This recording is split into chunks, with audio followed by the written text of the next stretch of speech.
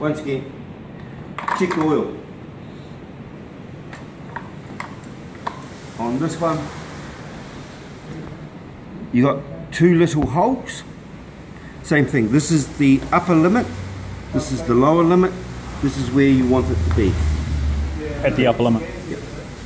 So this one, when you're checking it, you actually have to screw it in,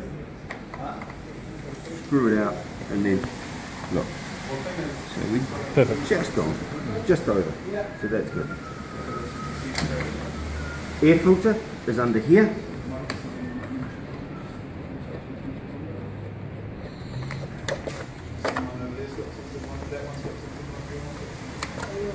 Now this is a pre-filter.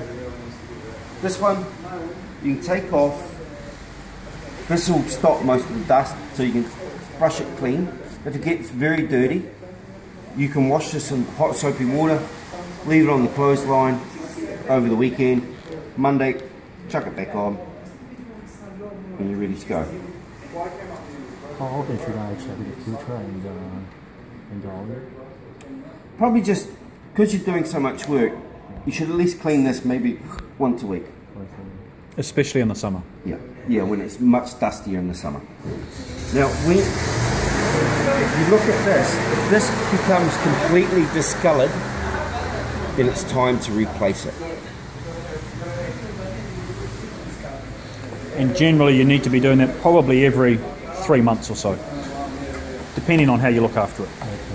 Now, oil changes on both mowers, they recommend every 50 hours. 50 hours of running time, which So, means Yeah, so they recommend change it every 50 hours. 50 hours. 50. 50, yeah. Which when you're using both mowers and your weed eater and your blower, probably about once a month. Yeah. And as long as you just remember to do that, you should get a good long life out of this. Easiest way is you take the dipstick out, you fold the handle, put an ice cream container down there, and just